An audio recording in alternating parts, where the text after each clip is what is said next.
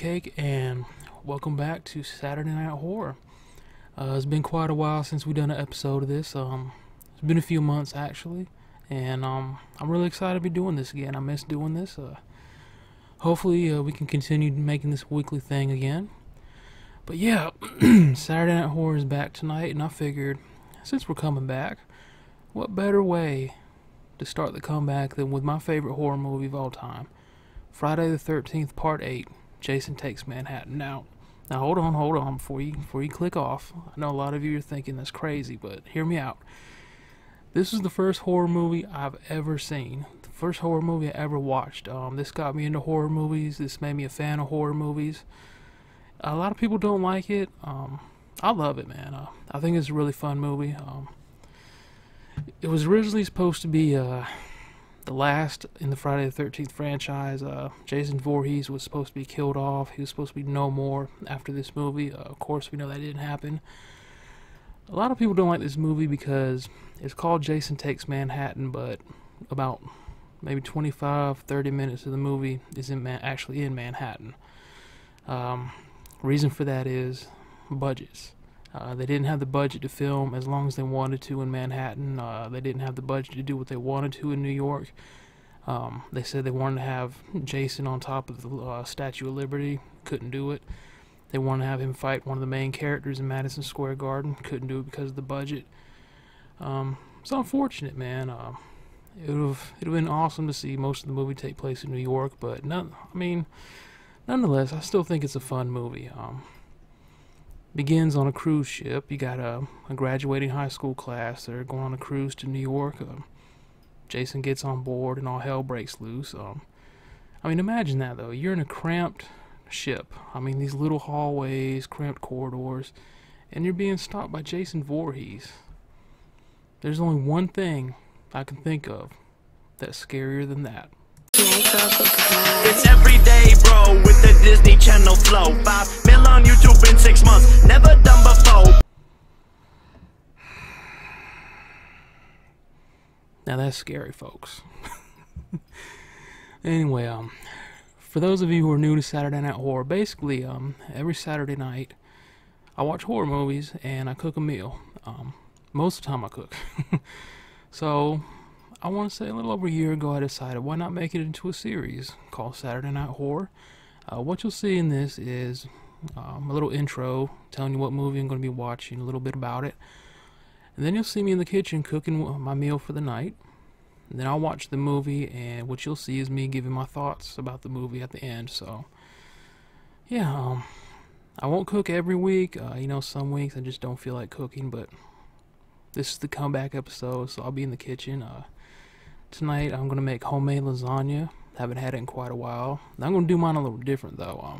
I'm not putting any ricotta cheese in it at all. I'm not a fan of ricotta cheese. I think it's absolutely disgusting, so I'm keeping it out of the lasagna. So what? Now that being said, let's go ahead and go to the kitchen. Let's get this lasagna started. And once we're done cooking, I'll watch the movie, and then I'll come back, tell you what I thought about it. But yeah, man, I can't wait. Friday the 13th, Part 8, Jason Takes Manhattan, my favorite horror movie of all time. Can't wait to watch it. But first, let's go in the kitchen. Let's get something to eat. Alright everyone, here's our ingredients for our homemade lasagna. It looks like a lot, but really, it's not too bad. Of course, for meat sauce, you got to have your hamburger. We've got crushed tomatoes, tomato sauce. We're going to put in a little bit of salt. Of course, our lasagna noodles. 2 cans of tomato paste. And our seasonings, Italian seasoning, basil leaves, parsley flakes, black pepper. Of course, mozzarella cheese, and 2 minced cloves of garlic. I have real small garlic cloves. It doesn't look like a lot, but trust me, it packs a punch. Alright, first thing we're going to do is we're going to cook this meat in the pan here. Got the pan heating up, so let's get to it. Alright, we started our meat. And you know me, I have to chop the meat the majority of the time I'm cooking it, because I like my meat to be in small pieces. No, I don't like real huge chunks of meat. It's got to be as small as possible for me, so I'll be chopping this majority of the time it's cooking.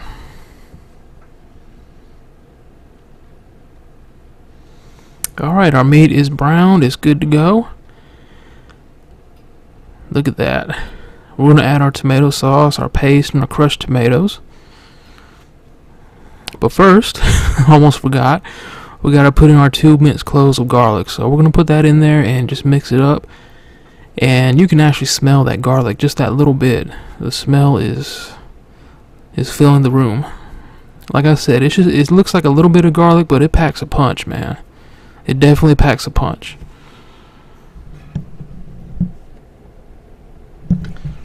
So we're just going to get this all mixed up, and that's going to do it. Now we're going to add our tomato sauce. Let's go for it. Alright, first thing we're going to do is we're going to add our crushed tomatoes. Yeah, I know my hand's in the way, my arm is in the way. Sorry about that. I also want to take this time to thank my brother for fixing my tripod. I finally get to use it. One of the legs wasn't coming out all the way, so he was nice enough to fix it for me. Unfortunately, my arm is in the way. I'll do better next time, I promise. Yeah, now we're going to put in our tomato sauce, as so. And all that's left for the tomato products is our 2 cans of tomato paste. These take a while to get out, man. They're so thick. You basically have to scoop them out with a spoon, like I'm doing now. Yeah, look at that mess. Well, eventually it'll all come out.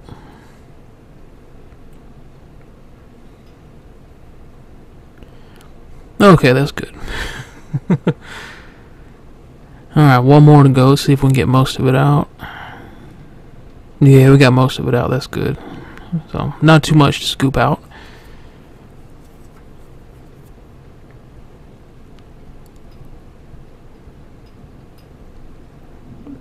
Alright.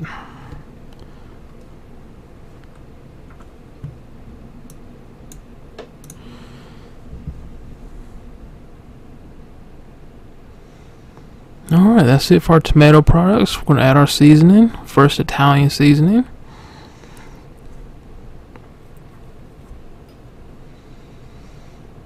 Alright, now we're going to add our basil.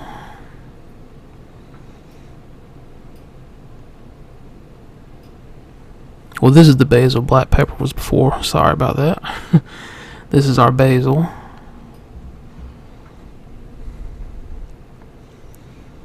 And 2 tablespoons of parsley. Now that's a lot, but it is definitely worth it, trust me.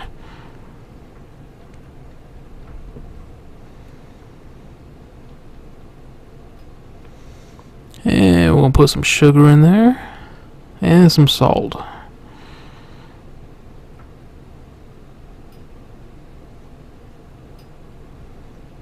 There we go. 2 tablespoons of salt. And we're just going to mix this all up. Now, if you're wondering why I put sugar in there, the sugar takes away from the acidity of the tomatoes. If you didn't put sugar in there, it'd be kind of real tangy. Wouldn't be very good. So trust me, the sugar is definitely needed. And we're just going to mix this all up. And just take a minute or two, get it all nice and combined, if you will. If you will, Dusty Roads. Well, yeah, this smells awesome too. And like I said, no ricotta cheese at all in this lasagna. Ricotta cheese is absolutely disgusting to me, so I'm going to leave it out. We're just going to have mozzarella cheese and this meat sauce here. Just mix a little bit more, and then it'll be done. Man, that smells good. Now we also added half a cup of water to this. I forgot to mention that at the beginning. After we put in our seasonings, I did put in half a cup of water. Alright, I think that's done, man. Yeah, that's done. We're going to put that to the side, and we're going to cook our lasagna noodles. Look at that. That's beautiful. That is beautiful. Alright, we're going to cook our lasagna noodles. I'm going to bring this water to a boil. Put a little bit of salt in there, by a little bit. I mean a lot. I honestly don't know why I put salt in the water. I always do. Now that sounds weird, but it works. And we're just going to bring this to a boil, and when it boils, we'll start cooking our lasagna noodles. Alright, water is boiling. We're good to go. So I'm going to put these noodles in. And if that's not enough, I'll make some more. It's been so long since I made this, I don't know. I can't remember how many noodles I needed. And see, immediately they're going limp, which is good. Just kind of slowly guide them under the boiling water. Now I'm going to turn the heat down just a little bit, just so the boiling water doesn't splash out and burn me. I don't want to look like Dark Man. Oh, Dark Man, I haven't watched that in years. Good lord. Alright, we're just going to cook these for a few minutes. I'm not going to film the whole cooking process. That'd be bored. That'd be boring as hell, so we're going to cook these and we'll be right back. Alright, everyone, I think these noodles are about done. Oh yeah, they're good to go. So what I'm going to do is put these in a strainer, rinse them off with some cold water so I can handle them, and we're going to do the last of the steps. Alright, I've already pre-greased this pan with some cooking spray. Basically, I'm going to lay the lasagna noodles down in this pan, coat them with meat sauce, repeat. So I'm going to go ahead and assemble this lasagna. Be right back. Alright, there she is. The finished, almost finished product. Now what I'm going to have to do with this is I'm going to cover this with aluminum foil, excuse me. Cook it in a 375 degree oven for 25 minutes. And then we're going to uncover it, and here we go. Now after I cooked it for 25 minutes covered in foil, I uncovered it, cooked it for another 25 minutes, and here we go. Look at that. That is beautiful. That smells so good. I can't wait to start eating this. I'm going to get a Dr. Pepper and it'll be movie time. Alright, we've got our food. Got my drink. Fortunately, it is a room temperature Dr. Pepper. I'm still on my chemo treatment. For a few more days anyway. So I got to drink room temperature stuff.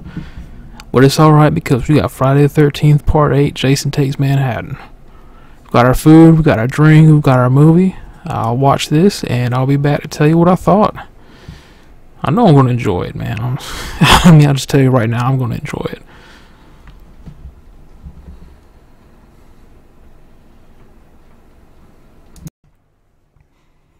Alright, everyone, so it's been about an hour 45 minutes. I finished watching the movie. I still enjoy it. I always will. I don't think I'll ever get tired of Jason Takes Manhattan. As I said before in the beginning of the video, it's just a fun movie to me. It's just so much fun. It's one of those movies that's so ridiculous that it's funny. Once again, you know, Jason gets resurrected by ridiculous means. And he starts his killing spree. Now, he gets resurrected, kills these two poor unfortunate souls on their private boat, which I don't know how it got in the middle of the lake, but hey, we'll go with it. He ends up on a cruise ship with the high school graduating class. Never really explains or shows how he found the cruise ship or how he got there. He just pops in the water beneath the cruise ship and climbs aboard. Like I said, it's just funny to me how no one on the cruise ship notices big Jason Voorhees walking around. You know, he got a 6 foot whatever dude with his flesh hanging off his bones with a hockey mask, and no one seems to notice him until it's too late. So that's always funny to me. But like I say, he goes on a killing spree on the boat. And eventually he kills the captain of the ship. They get stuck in a storm, have to abandon ship, and you know, the few survivors actually make their way to Manhattan. And so does Jason, which again, it doesn't show how he got to Manhattan or how he knew how to find Manhattan. Apparently Jason can swim. He has a thing about water in all the other movies, but apparently he swims in this one. And at the end still has a fear of water, so go figure. But anyway, Jason makes his way to Manhattan, and he's still chasing the group of survivors from the boat. So, you know how that goes. A lot of people get in his way. Fortunately, they meet their end. But I thought it was a good movie overall. like I said, they had much bigger plans for it. They wanted to do more scenes in New York, wanted to have Jason do more things in New York, and I really wish it would have worked out, because that would have been awesome. The favorite part of my favorite part of the movie is near the end, where he actually gets to New York, because it's really cool to see him in a different setting. You know, he's always been at Camp Crystal Lake, or, you know, in the woods, campground, things like that. But to see him actually go into a different environment, this time the city, I liked it, man. It was a change of pace, it was a change of scenery, it was awesome. Like I said, I just wish we could have seen more. But yeah, overall, I enjoy Jason Takes Manhattan. As I said at the beginning of the video, my favorite horror movie of all time. It always will be. It has a special place in my heart. It's what got me into horror. So I definitely enjoyed it. A lot of people don't. That's fine. You know, you're entitled to your own opinion. But if you've never seen it before, check it out. It's a fun movie. Yeah, with that being said, I guess we're going to wrap this up. I thought I was going to have a whole lot more to say about it, but, you know, it's just fun. Check it out. So, this was fun to do, man. The comeback episode of Saturday Night Horror. I miss doing this. I'm going to try to make this a weekly episode series again, like it was when I first started. Next week, I plan on doing Abominable. So, one of the few good Sasquatch movies out there, so I'll be doing that next weekend. That'll be hopefully uploaded within the next couple days after next Saturday. We'll see how it goes. But yeah, this is it. This is the comeback episode. Next week will be Abominable. Don't know what I'm going to be cooking. We'll cross that bridge when we get there. And I just want to say thank you for watching. Hope you enjoyed it. Thank you for supporting the channel. And thank you for everyone that's giving me well wishes and words of encouragement. You know, I've had some health issues past 6 months. It's documented on my channel. I'm not going to get into it here, but for everyone that's been telling me, no, good luck, you can do it, I appreciate it. I really do. So that being said, guys, we're going to wrap this up. We're going to have a little slideshow here, different scenes from the movie, some music. Hope you guys enjoyed it. Check out Jason Takes Manhattan. Please, do yourself a favor. If you don't like it, you don't like it, but I love it. Thanks for watching, guys. Hope you enjoyed it, and I'll see you next time.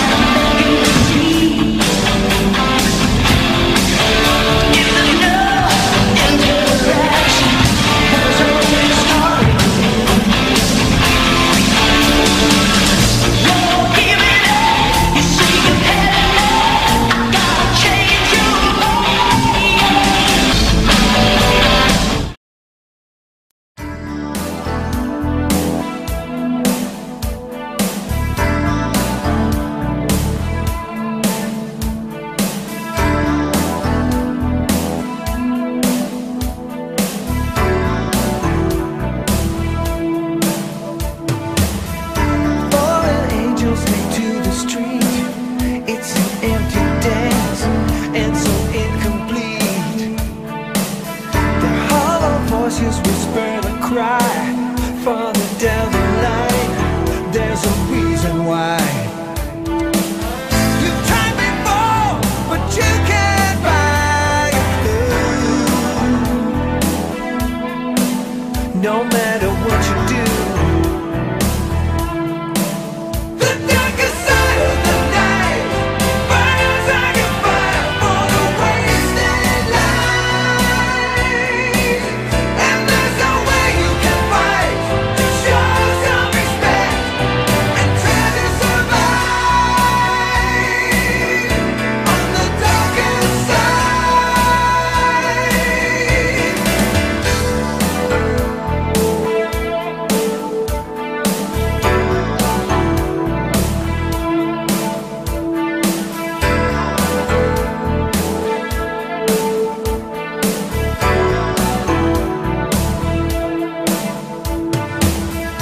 Neon shadows that point the way never lead you out. It's a game they play. The madness comes and the madness goes. It's a simple world, but it's all they know. You tried to fix it, but there's nothing you can do. You just gotta see it through.